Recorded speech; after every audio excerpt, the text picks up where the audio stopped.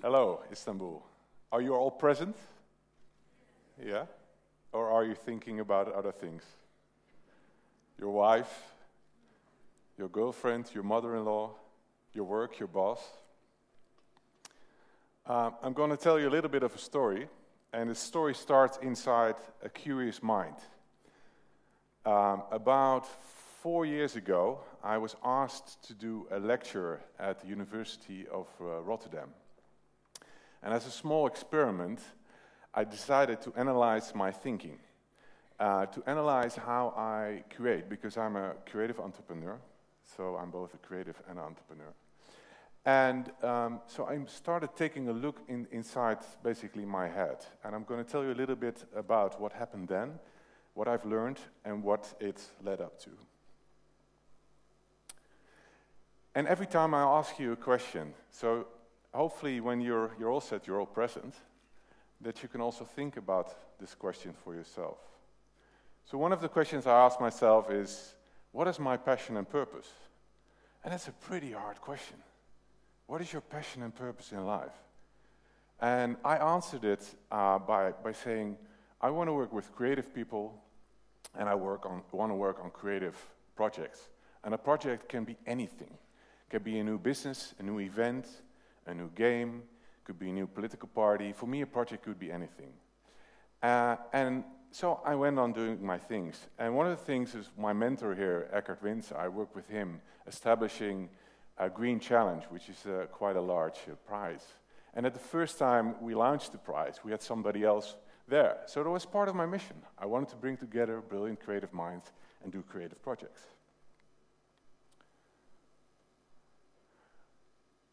So when you are creating something, you first need to look. You need to think. You need to look at the world. So when I was around 25, actually I wanted to be a rock musician. I'm a failed rock musician. So at a certain moment we had internet at the university. And I was like, this is going to be it. This is going to change the world. I need to wake up. I need to do stuff. So I started becoming an internet entrepreneur. Very much based on this publication. I saw something, others also saw it. We jumped on the bandwagon and we did our thing.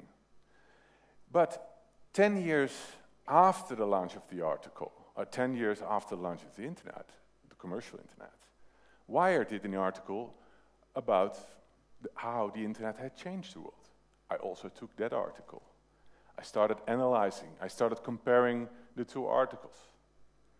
So what do you see and what do you think, and how do you use those thoughts to reflect on yourself and on your next big plan? And there is a recent study by Harvard, and this was an article in Harvard Business Review by Craig Christensen, that the innovators of our world, as they have analyzed, and some of them are here, combine associating, combine asking questions about themselves, about the world around them. They combine observation, experiments, and networking, like we do here. That's why it actually was said in the article, that's why people go to events like TED or TEDx. So for me, innovation is not about looking at the future, seeing something, and stepping into it. It's a continuous process of sensing, where not only ideas collide in your head, but also people, projects, everything. It's one big creative mashup. So what do you see? That was one of the things that I analyzed when I was doing this first talk. Then the second part was very much about what do you feel? What do you feel? When I was 8, I was on a critical crossroad. My parents got divorced, my mother was very ill, and my parents got bankrupt. That clearly changed my life. And unfortunately, the 4 following years, the amount of stress on my young body was so much that until the day today, I can feel that. But it took me until this talk to realize that. So when I was doing this talk at the Rotterdam University, analyzing myself and my brain, I also look at my biggest fears. The fear of losing everything at any moment in your life. So that's part of what you can feel and how fear can limit you as a creative or as an innovator and a leader. So take a look at your fears and not let yourself be compromised by them.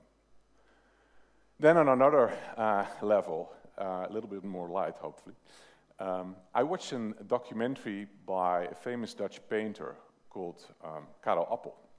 And he was painting massive paintings. And I think he was around 70 or older. And they asked him, why do you paint so many big paintings? Why do you paint so many big paintings? And he said, for me, painting is like flying for a bird. And I heard that sentence, and it was so powerful to me. For me, painting is like flying for a bird. So when you are analyzing yourself, it's picking up these signals. But it's also when you go out to do your next big project, is do things that come natural to you. Csikszentmihalyi wrote a great book about this around flow. So do the things you're really good at and try to pick a challenge that's a little bit bigger so you can improve your skill. Instead of a society and a corporate world where everybody is looking at what you're doing wrong. So build on your strength. Then when you feel, it comes to the point that you need to create. And I come from a creative industries background. So I come from advertising, digital, gaming, etc. But at a certain moment in my life, I thought there is more. So what if I could use those creative skills to think about how the city can be planned? Or even at a certain moment, I was part of a Dutch innovation platform, chaired by our Prime Minister, to think how we could create new land, like a tulip.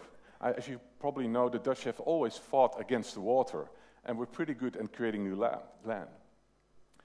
So how does that work in your brain when you come up with these ideas? Is it underneath the shower? We often talk about the long nose of innovation. So sometimes an idea just simply needs time, like the good sauce in a dish needs to thicken. So how do you envision your future? We were in this platform with some of the most amazing people of the country. And for me, it was really an insight because a lot of them didn't really have the time to think about the future. So not many of them took the time to reflect, to see how their world is changing. And that's, I think, also the problem with our current society, that so many people are stuck in business as usual. So many people are stuck in their daily rhythm of life. So that's the first part of my story. Are you still present? Okay, good, great. The second part is that 3 months later, I get a call from the city of Amsterdam, the vice mayor. And they asked me, do you want to help us set up a top-level international school for creative leadership and entrepreneurship? How about that? This was 4 years ago. So I was analyzing my brain. Suddenly, a vice mayor calls up, asked me to do something I was just sort of as a I would say, amateur analyzing for a lecture. And it started a new part of this journey. So we brought together a group of some of the most amazing creatives of the country, people like the architect Ben van Berkel, Marcel Wanders, and we, together with Menno van Dijk from McKinsey, we co-founded a thing called THNK, THNK, the School of Creative Leadership. And we basically started with, because I had just done this talk, with what would be a school I would want to go to. So when you start your next venture, it's always good to ask yourself, what would be a business I would want to be a customer of? So we founded THNK together with this group. It's been a great ride. And around that time, IBM released the following research report. Now, let me go back to this. When I started my career, I worked at a big corporation, a big brewer, and I was asked to be involved with the internet because, as you know, I jumped on the internet bandwagon. So we were asked also to set up a trend watching unit. And before we went working on that, they assessed us on what kind of profile we had. And I was considered a plant. So I don't know whether you know the Belbin profiles, a plant. A plant is something you give water. It's not really like an individual. But then, 15 years later, suddenly people are asking for plants.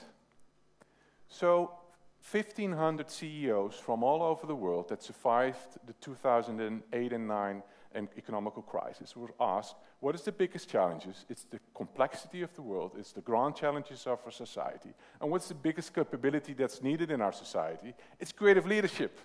So right when we were setting up this new school, right when we started that, we saw this report which basically gave us a little bit of support in a more classical world. So, what is it? We're setting up, it's for people with a mid-career at this moment. And I'm going to make some comparisons. First of all, it's focused on grand societal challenges. So, we're not looking for the next smartphone. It's really, we see a lot of challenges coming up to our world. I can show you all these pictures around sustainability, education, etc. But we feel it's really the intersection of societal problems, sustainable problems, and economics problems where there is a need for creativity and creative leadership. The world is in desperate need of creative solutions. There are so many traditionally schooled leaders and individuals that base their decisions on the same strategic reports from the same consultancy firms. And the world, as we just saw, has become very much complex. So we need people that are wired to think different. And we need creative solutions for the big challenges that we have ahead. And how we work in our school is that we work together with people from NGOs, from corporates, and we do open innovation projects with our participants. We recently did one around the future of education. We did one around smart energy together with the Carbon War Room, which is the global think tank founded by Sir Richard Branson. And we're going to do one around early learning, age group 0 to 8. We already saw today this age group, they're taking the smartphone. Some of them are biking. So we're going to do one around early learning, work with the participants, work with global experts on this topic. And actually, I asked my 9-year-old daughter to be one of the project leaders on this. Because I think she is at the right age to do that, and she wants to do it. She was a little bit critical, but she wants to do it. The third element is that leadership is an individual act. If you look at an S-curve of growth, we all know at a certain moment there's an end of growth. But we have also seen some evidence that when you reach the end of growth, society, business, gives you less room for experimentation, less room for innovation. Let's go back to business as usual. Let's not do crazy things. And at a certain moment, there is always one leader that jumps out and starts the next growth curve. So it is very much a leadership act, an individual leadership act, but also very much in a more team-based approach. And then the third element is that leadership development is very experimental. So let me give you a couple more examples. We work with around 60 tools, and I would like to share one tool with you in 2 minutes. Are you still present? Okay. It's a reframing tool. I can email it to you. You can do it online, and take a paradigm, like current production paradigm. Current production time exhausts natural resources, it produces waste, it mixes materials, heavy materials, light materials, and recycling basically becomes downcycling. At the end of a life cycle of a car, it ends somewhere in a landfill, or it ends, it gets burned. So this is one current belief, and we have all our own beliefs. So this exercise helps you to challenge those beliefs. And the beliefs around that are the supporting beliefs for your core belief. So with this exercise, the next step you do is that for each supporting belief, you think something literally opposite. So what if you can reuse natural materials? What if waste becomes food? And you can have all kinds of associations around each supporting material. What if you can separate all the materials? And what if you don't downcycle, but you upcycle, right? And this is typically an exercise where you don't need to think logical, but you just say also very opposite things and almost ridiculous things. And then you take those new opposite beliefs, and then you come up with something new, which could, as this example could, for instance, be creative paradigm. So we do these kind of exercises to train the creative muscle. When people come to think, we select them, and we've scouted those people from all over the world, based on their curiosity and based on their passion and purpose. And we help them envision a better future, work on their visioning, on what they could do in the coming 5 to 10 years. We help them on orchestrating creative teams. We help them on the personal development and their presence, total presence of both body and mind. And we help them in realizing breakthrough results in our accelerator program. Now, I have a confession. I'm a dyslexic, and my whole family is dyslexic, and that's one of the reasons probably why I think different. But I'm going to do something which I normally don't do on stage. I'm going to read out the experience of one of the first participants when we launched the program last year. We began the week by walking on water to the island of Ameland. Across the muddy low tide, we waded waist deep in wetsuits following a Gandalf-styled quartet of white-bearded frogmen leading us metaphorically and physically on a new journey. And if all felt slightly Lord of the Ringish, it was. As the week unfolded from our island boot camp through the 7 times 14 hours days at Amsterdam's new School of Creative Leadership, one thing became clear. Think was going to be epic. Would we survive? So we have a working space, but we don't have a classroom. And when people start, we first cross the sea, when the tides are low, by the way. And we currently have 100 people from 25 countries in the program. A lot of them are starting new things or trying to start new things in their own country. And it's been an amazing experience. And this is a story I wanted to share. Because this whole story started when I started looking inside myself and inside my brain. And what I've learned is that self-reflection and self-understanding, both on a logical as well as on an emotional side, can be such a powerful thing. I've learned that we need to fly like a bird, do the things that come natural. And I learned that if you work on something that's bigger than yourself, it almost becomes a creation engine in itself. And for me, the real value of that is that the last 4 years have given me really a lot of meaningfulness and happiness in the process. And this story will continue, hopefully. Thank you. Bas, thank you. You still think it's a new baby almost. It's very new, right? So you haven't accumulated a lot of experience it's fairly new. You know, are there any patterns that are coming up? It's a very good question, because one of the things is, as an institute, we've committed ourselves not only to help the next generation of leaders, but also to have societal impact. And we do this with these projects I mentioned, and with the accelerator projects from the participants. And yesterday I was with the Minister of Education, and as a result of one of the projects, we're going to set up a new school for teachers. Okay. So because if you want to fix the educational system in a country, you should start with the teachers. So that's already a project, new project coming out. So they're coming alive. Yeah. Actually, the idea of finding solution within yourselves is not new.